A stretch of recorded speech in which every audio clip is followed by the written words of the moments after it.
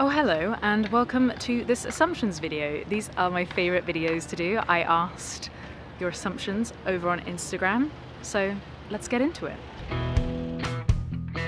You're a fabulous date.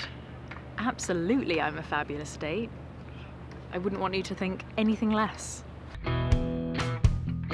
You are in more Adult Swim series. In this moment, I am not. If you don't know, I was in an Adult Swim series called 12 Ounce Mouse for Cartoon Network. Wow. I'll take every one of them. You'll take what I give you. Get 'em all! And my friend Matt Malero created it, and then I was part of a film called Pastocalypse. You still can't fly, eh? God dang it, I didn't do anything to you! I know! That's why I'm helping. So much fun, so out of my comfort zone, so great to be characters and be moody and badass and have lines written for me. I'm tired of living like this, always hiding. We're smarter than that. Amplify 540, heighten quantum and dilute by ethereal Rushianic shit. That's a good line. But in this moment, I am not in any more Adult Swim series, but whoever is out there, Matt, or the other team, call me.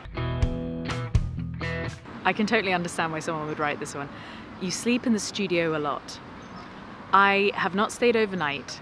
However, a siesta is sometimes a very good idea, especially if you've been up in the morning and you're just trying to power through, and then you want to do a late night session and you just want to continue that creative flow, but sometimes you're just too tired.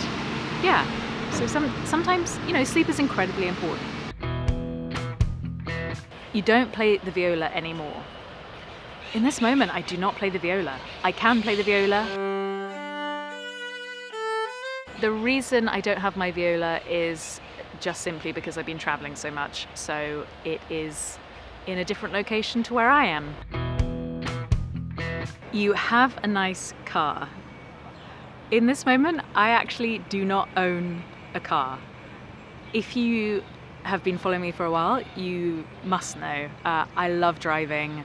I did used to own a really cool car that was, you know, secondhand, pretty old, had done a lot of miles, but was just awesome. And I had so much fun in it, and I drove all around Europe in it.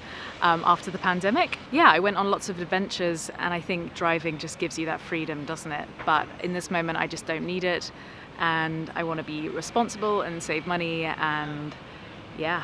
So no, I've got my bike, and yeah, that's pretty fun too. I am assuming you enjoy some metal from time to time.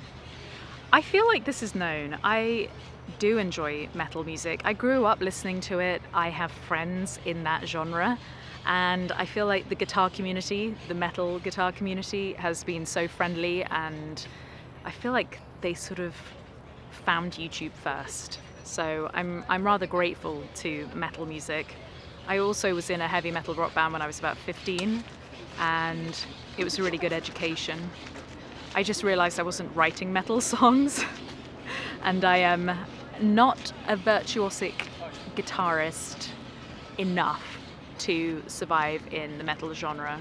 However, if any instrumental bands out there want to do a rare vocal song, I would happily sing for a metal record.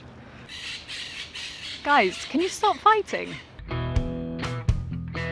You don't particularly enjoy living in the city, and you'd rather move to the countryside. I am a total city girl. To be honest, I actually don't know if I could ever live in the countryside full time.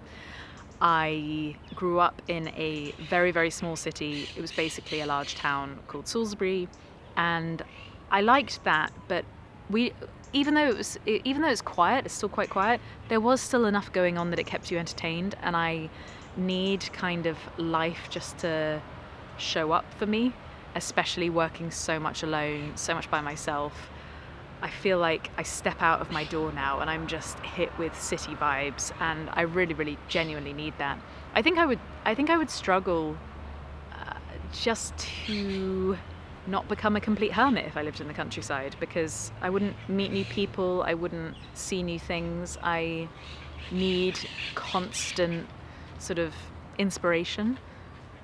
I remember, I think it's Ian McEwan who wrote Atonement, who I was obsessed with when I was a teenager, and all his books. And I think when he got writer's block, he would just go and ride the bus. I think he was living in London, and he'd just go and ride the bus and just look at the city and just look at all the people and look at all the stories. And I think if you're an artist, it's really nice to be able to cocoon yourself away sometimes. Those birds are so chirpy. However, you also need to witness things, and you need to people watch, and you need to hear birds singing or arguing, whatever they're doing over there. So no, I'm a complete and utter city girl, and I hope that changes your assumption about me. Beanbags are just boneless sofas. Not an assumption, I just wanted to appear in the video. There we go, you appeared in the video. You are really short. People ask this a lot. I am 5'6.5". I am above average for women in the UK. I think the average height for a woman in the UK is 5'4", men 5'8", and I'm 5'7". Let's round up.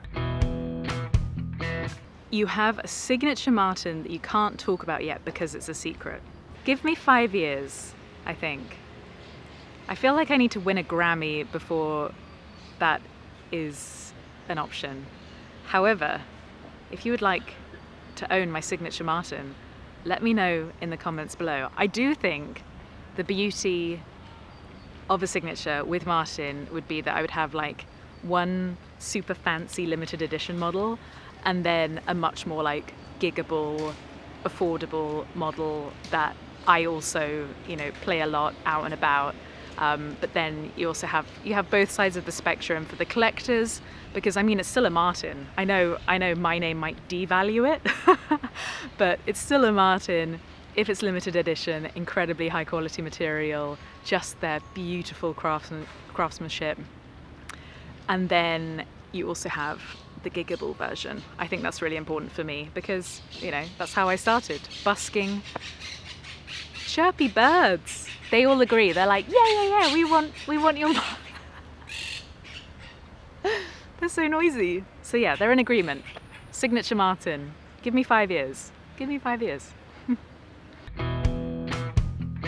You never write silly songs.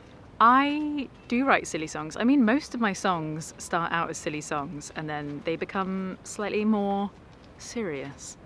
I have written a number of silly songs for YouTube videos. You might have seen them. Would you date a pilot? Well, I wouldn't date someone for their job, but if I were to date anyone, that would be a particularly sexy job, wouldn't it? Got some extra participants in this video. Do you know what? Fun fact, I've never ridden a Segway. I'm gonna move out of the spot. I feel like it's dangerous. I'm being flooded by Segways. Your salty song was about a famous ex-girlfriend. Ooh, famous ex-girlfriend. Who shall I start a rumor about? I posted a work in progress song over on Instagram and it is incredibly salty. So who was I dating? Let's spread some rumors in the comments below. Who was I dating? I was dating, my friends are gonna laugh. I was dating Fletcher, yeah. That is the truth. Nothing but the truth. Went through her whole second album is going to be about me, and then my whole second album will be about her, and that is just the way that it works, you know. So yeah, yeah, my famous ex-girlfriend. Thank you so much for watching this Assumptions video. I hope you enjoyed it. I hope you learned something about me.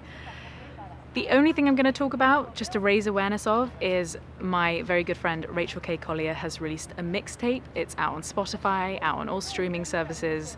I will drop a link in the description below, so just go and check that out because it's been the album that I've been listening to recently. It's just full of bangers. Songs in the key of internet. Definitely go check it out. It's awesome. Love Rachel, and yeah, I'll be seeing you here very, very soon.